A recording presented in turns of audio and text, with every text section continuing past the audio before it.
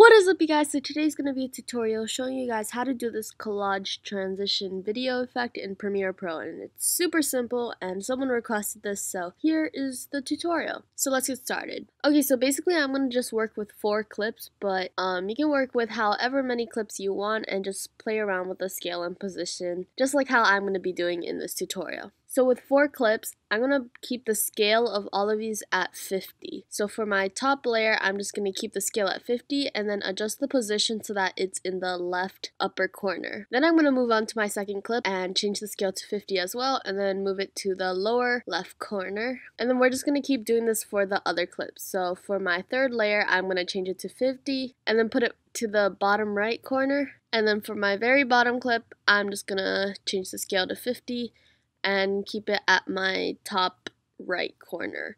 And sometimes you're going to see that you have black lines, so you're going to need to fix those. It just means you just didn't evenly space out all the clips. Okay, so once you got the whole collage thing down, you basically have the whole collage. But if you want to create some sort of transition effect between the collages, I'm just going to show you how to do this right now.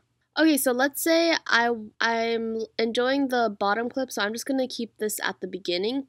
So I'm just going to bring my bottom clip up to the 5th layer line, and then I'm just going to go a couple frames forward and then press the keyframe button for scale and position, and then go to the beginning of the clip and just press the 2 reset buttons for both position and scale. So now if we watch it back, it sort of starts as its full clip and then it scales down into the position into this collage. Okay, so now if you want it to transition into a new clip, let's say I want to do it to my clip that's on the bottom left corner. What you're going to do is just press C for cut and cut it towards the end where you want the transition to start.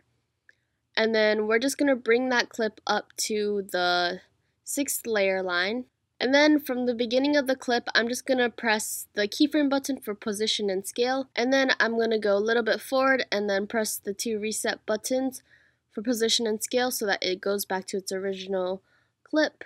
So yeah, that's the whole transition effect. I just quickly wanted to shout out my friend Zai, who made this banner for me, and I've been meaning to shout him out for a while, but yeah, I'm gonna leave his links in the description so you guys can check out his graphic design, art, and all that stuff. But yeah, I think our banner is looking super sick right now.